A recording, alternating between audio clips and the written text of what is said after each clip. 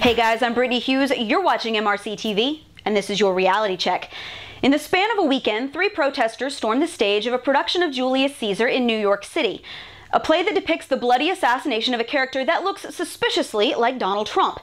And naturally, it's made a lot of people very angry, including those on the left, who are a lot more upset about the protesters than they are about the stylized murder of the president. Now, there's an understandable amount of anger from those on the right, especially given last week's targeted shooting of Republican congressmen and the left's repeated calls for violence against conservatives since the election.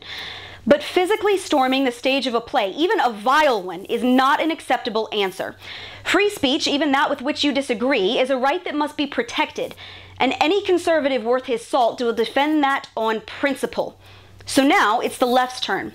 The next time that thugs at Berkeley decide the best way to respond to a conservative speaker is to light the nearest bank on fire, I expect a full-page article in the New York Times condemning the left for stifling free speech.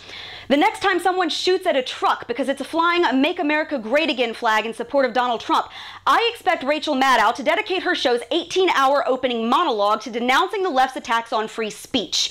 The next time rioters at Evergreen State College attack a professor because he vocally disagreed with their racist, bigoted temper tantrums, I expect Chris Matthews, Van Jones, and the entire editorial board of the Washington Post to decry their all-out war on the First Amendment. Fair enough? Because I didn't hear the media make this big of a stink when Allison Stanger wound up in a neck brace thanks to liberal toddlers who think that no one should be allowed to voice an opinion different from their own. I didn't see liberal Twitter get up in arms when Cal State canceled a Ben Shapiro event because left-wing activists threatened violence. It is time that those on the left denounce their own hateful, violent, and repeated attacks on free speech. Because if this right gets trampled, it gets trampled for all of us. And that's your reality check, America. Subscribe to our YouTube page, like us on Facebook and Twitter, and stay sane out there.